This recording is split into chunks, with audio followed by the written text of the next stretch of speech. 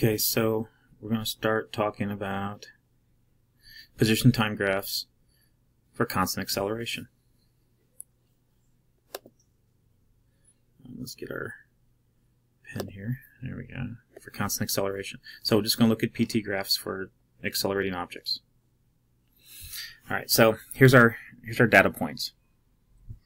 And the first thing you'll notice a position time graph when there's a change in velocity is that it's no longer a straight line. It'll be a curved line.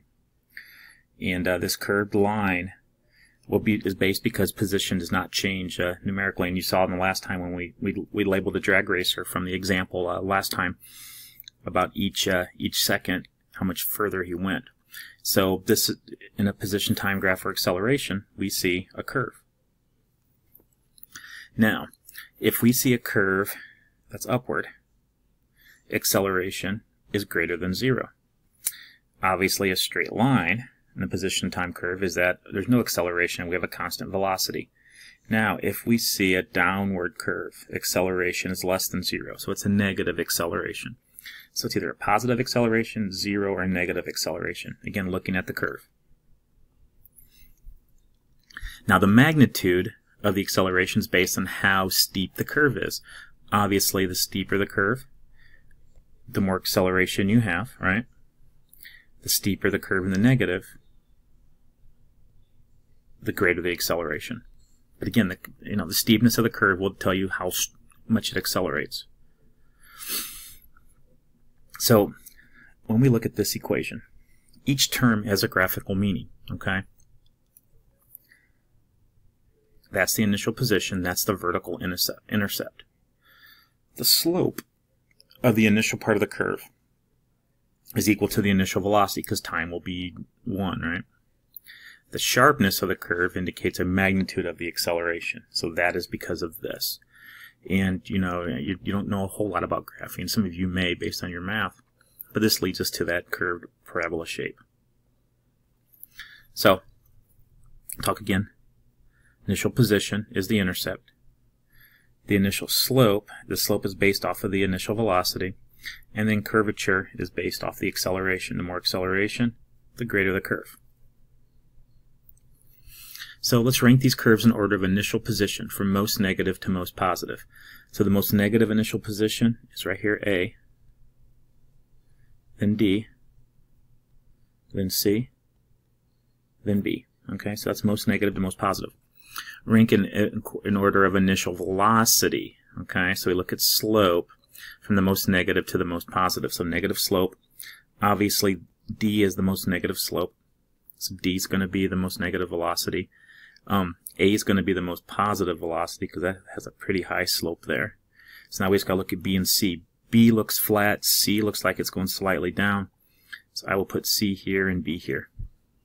That's how I would rank them in order of most negative to most positive when we talk about initial velocity.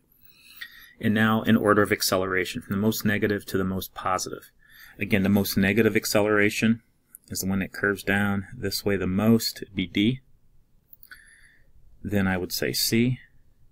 Then I would say B. And then I would say A. So it's very similar to ranking the curves in order of initial velocity.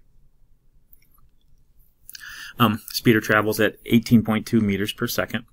The instant he passes a marked police car, the police begin their pursuit. The speeder maintains a constant velocity, so the guy speeding doesn't speed up, but the police car accelerates 4.5 meters per second square.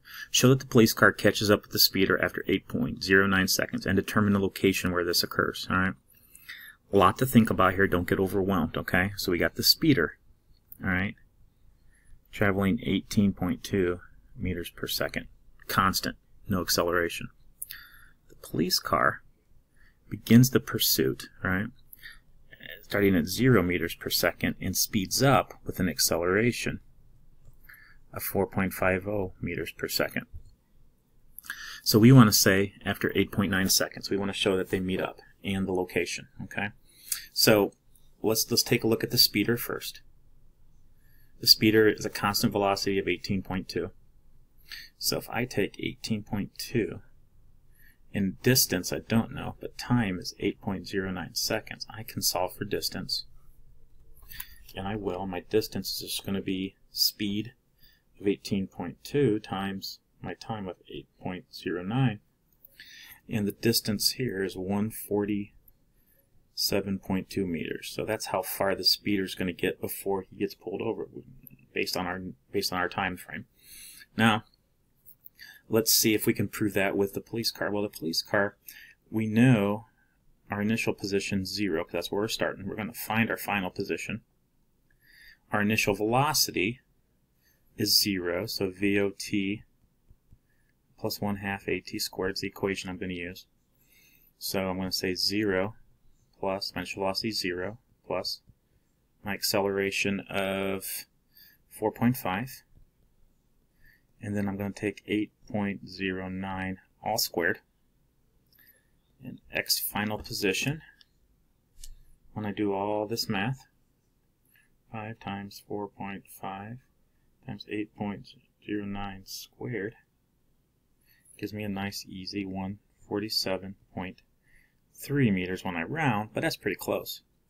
And so I've proven the point, and the location is 147 meters away from where they start the pursuit. So let's take a look at a graph here, a position time graph, that shows acceleration and deceleration.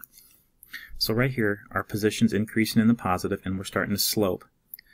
Slope tells us that as we move upward, we're starting to slow down, right?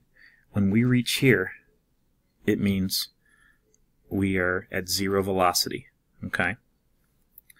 Then as we start to go down, we're going to increase our speed. So this is like we're throwing an object straight upward, okay? So the ball goes up, slows down till we get to the top of the arc, so as we go up, and then it comes back down, it speeds up due to gravity, and that's what we see. Just an example of another position time graph.